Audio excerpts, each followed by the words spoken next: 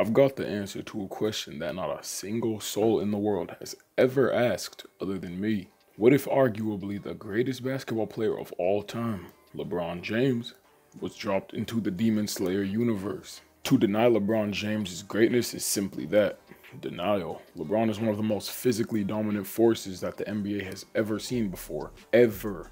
Not only is LeBron one of the NBA's greatest athletes, but he's one of the world's greatest athletes across all sports. To emphasize how impressive he is, the NBA is a basketball league based out of the USA that houses the strongest, most skilled, and most athletic ball players from across the entire world. To stand atop that league and its history is quite the feat. But before we even throw LeBron into the Demon Slayer verse, let's talk about how strong he even is. LeBron's strength is different than that of, say, a bodybuilder. Where a bodybuilder's main goal is just to get big, LeBron's strength is more sensible. Instead of training to make your arms as big as possible, LeBron would train to make his arms as mobile, flexible, and durable as possible. Functionality is what LeBron is training for. Let's play a game of LeBron rapid fire and quickly cover some things you may not know about him. LeBron James is 6'9" approximately and weighs over 260 pounds, consisting mainly of muscle. The average NBA player takes around 13 strides to get across an NBA court, while for LeBron, it takes roughly 9. When LeBron James dunks a basketball, his arms are swinging at roughly 1,124 degrees per second, which is comparable to the blades of a helicopter. When jumping, LeBron creates approximately 9,300 watts of force and can jump roughly 8 feet into the air. Not only is LeBron fast and flexible, but he's capable of sending a basketball flying 25 feet off of the backboard when blocking, so clearly he's strong. Not only is LeBron a physical freak of nature, but his IQ and adaptability aren't lacking either. Thank you for playing LeBron James Rapid Fire with us. We'll see you next time.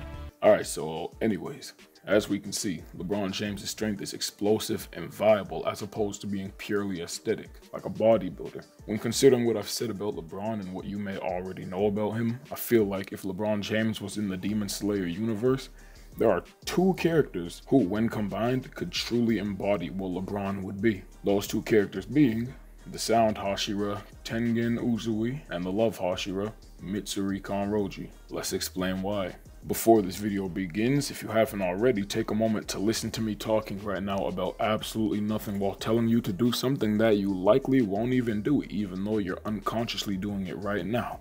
You played yourself like solitaire. Okay, run that intro, my boy.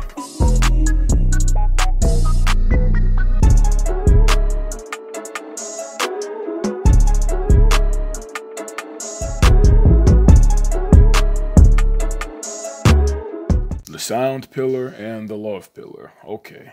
While LeBron James' ceiling is almost impossible to calculate, let's break down why these two characters, if combined, would equate to the bare minimum of LeBron's foundation. Firstly, the sound hashira, Tengen, is probably the closest comparison from Demon Slayer as to what LeBron's build would look like. LeBron is only 3 inches taller than Tengen, so their heights are pretty close. Their weights, on the other hand, are around 50 plus pounds apart, so LeBron's got Tengen beat in the muscle department. However, this isn't a versus battle, it's just to give a rough visualization of what LeBron might look like if he was dropped into the Demon Slayer verse, if you don't know what he already looks like. Their speed, reflexes, and overall abilities would be pretty similar, just with LeBron elevating it to a whole nother level because he's that dude. Now, we set what LeBron would look like a little bit, and what I'm about to say about the love hashira is manga spoilers. Again, we're about to dive into manga spoilers. So if you want to avoid being spoiled on Mitsuri Kanroji, the love hashira's abilities and powers, skip to the timestamp that you're seeing on screen, alright? Last warning, I'm giving you a few seconds to go there right now. This is going to be manga spoilers on the love hashira. No big plot spoilers, but on her abilities, her as a character. Spoilers ahead, alright? I gave y'all enough time to skip. Let's get it. So anyways, the love hashira, Mitsuri, could also be considered a quote-unquote freak of nature, just like LeBron James. Her unique constitution makes her physically one of the strongest characters despite her petite body. Not only is she very strong, but thanks to her bodily constitution, she's also very flexible and nimble. Now, who does this sound like? Strong, flexible, freak of nature? LeBron James. Right. Those aren't the only reasons why LeBron would be comparable to her though, as I feel like they'd have a similar breathing style.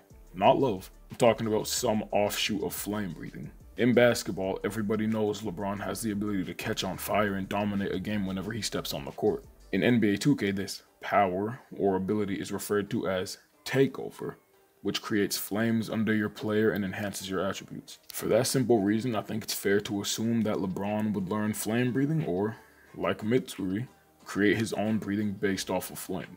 So we've covered LeBron's feats and we've given him 2 characters who when combined roughly resemble him, or at least give us some type of approximate as to what LeBron could be like. Now let's estimate how far he would go as a Slayer. Like I said before, in an anime verse, LeBron's ceiling is impossible to calculate.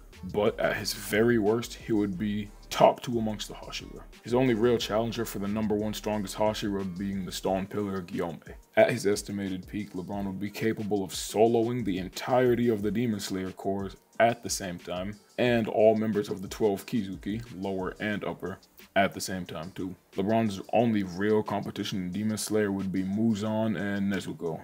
I'm confident that LeBron could take Muzan one-on-one, but with any outside interference, it may become a bit draining for him.